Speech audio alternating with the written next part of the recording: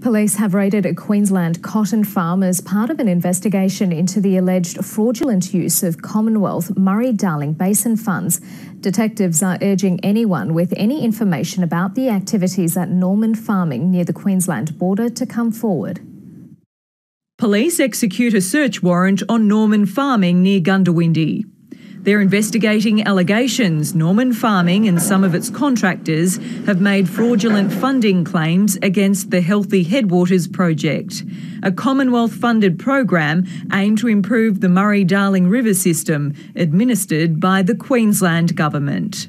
At this stage, the analysis that we've undertaken would say that there's possibly significant fraud committed against the Healthy Headwaters project.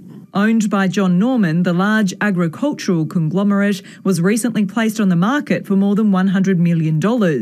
According to a Department of Agriculture email obtained by Lateline, Norman Farming received $25 million for 8 water-saving projects, aiming to increase the amount of water flowing into the Murray-Darling River system. If there are people out there that may have knowledge of this type of fraudulent activity being committed by a farmer, they may even suspect that they're involved themselves, either wittingly or unwittingly, I would urge them to contact the Gundawindi Police.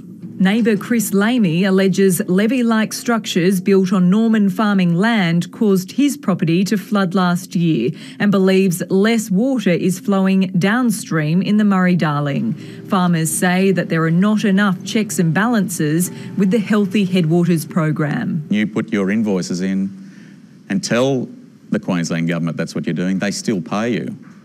And then they don't check to see about the water efficiency. The Queensland Government says it won't be commenting while an investigation is ongoing. Louisa Rebgetz, ABC News.